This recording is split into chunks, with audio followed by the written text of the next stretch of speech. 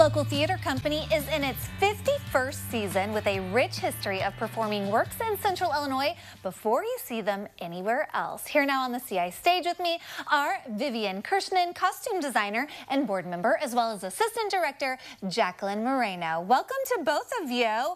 Okay, the show kicked off last night there at the Station Theater. What production has come to town, Jacqueline?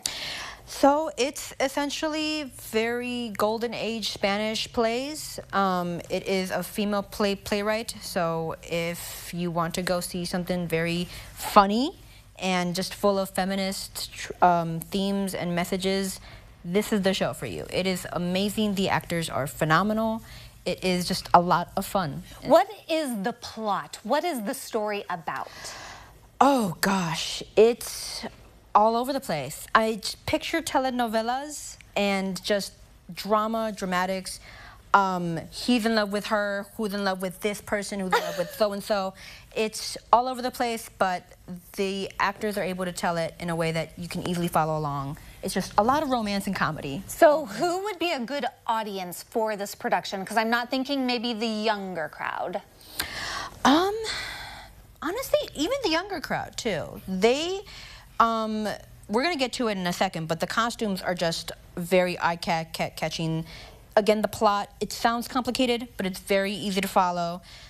Just anyone who's just very interested in both Spanish age theater and just theater in general. It's just such a fun opening play. It's just, it's a lot. Something people need to come and experience for themselves. Exactly. Yes. Okay. Well, let's talk about the costumes. You being the costume designer, tell me a little bit about the wardrobe of the show. Yeah. So House of Desires has a lot of innuendo in it, the show itself. So some of the pieces here are some examples of just the fun and also maybe a little sensual looks that you might see in the show.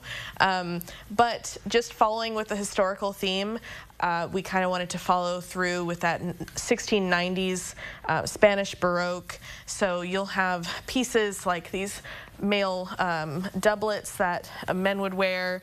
There's some nice textures. We got lots of gold trims in this time period, lots of pearls and jewelry for the women. So did you design these yourself? I did a collection. I designed the costumes, but they'll come from some rentals from Krannert Center. Some things were built by hand, and then a little mix and match of new pieces to be styled to look like old historical costumes. Well, yes, so this is the first time that the Station Theater has performed a Spanish Golden Age play. What made you all decide this would be a great production to present to the community? Well, I mean, we don't get too many plays by female writers from that time. And I think now is, there's no other time like now to get a nice highlight of both a female writer who revolutionized both that era of plays and just in general. And also, like, we've been moving into a lot of like minority plays and stuff like that. There's a lot of that in the show, and I think Spanish Golden Age is one of the most, not most known, because we tend to stick with Shakespeare and stuff like that.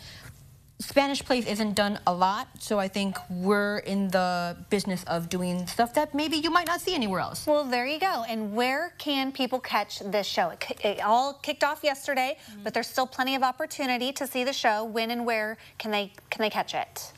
At the Station Theater in downtown Urbana. We have tickets online that you can also purchase through there.